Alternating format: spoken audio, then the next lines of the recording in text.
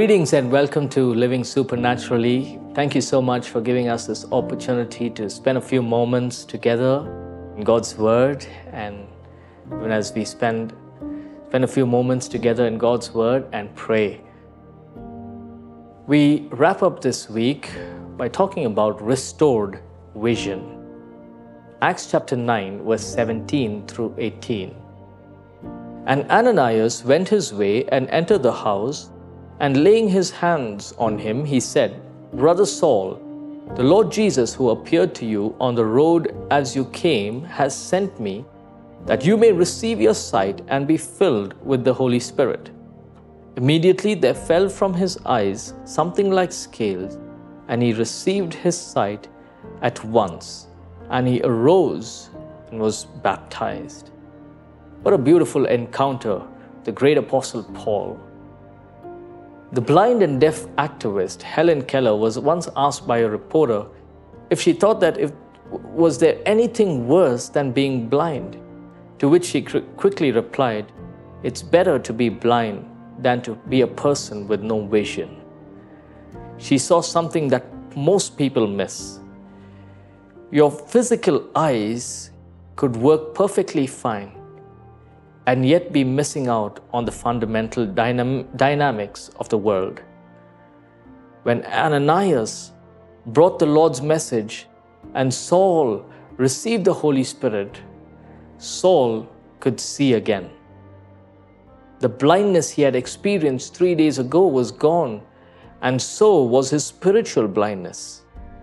Before he met Jesus on the road to Damascus, Saul had been sure he had perfect vision and had all the answers about God. Saul had been a Pharisee from the tribe of Benjamin. He knew Jewish law. He believed that he had a special status with God. Sometimes we may go through life thinking that we have all the answers. Sometimes we are convinced that we know more than everybody else around us.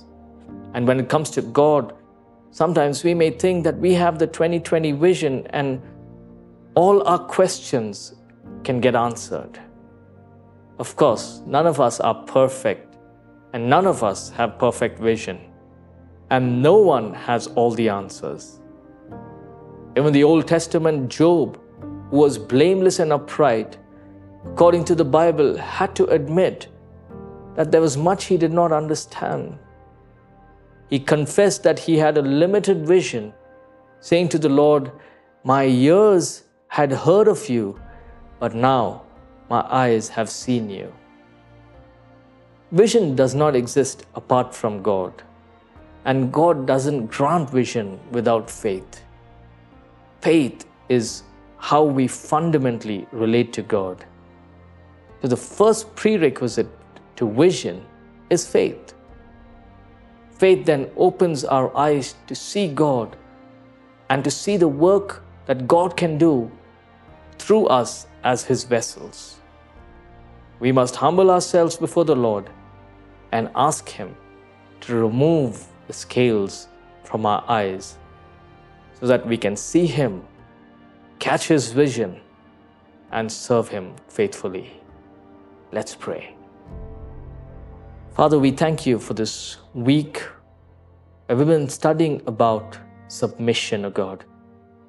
And Lord, even as we continue to ponder and meditate on what we have heard, O God, I pray that you will teach us to walk in submission.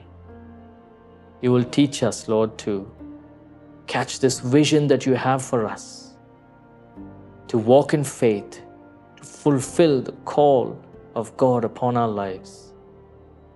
We thank you, Lord, that your word says that it's not by might, it's not by power, but it's by your Holy Spirit alone.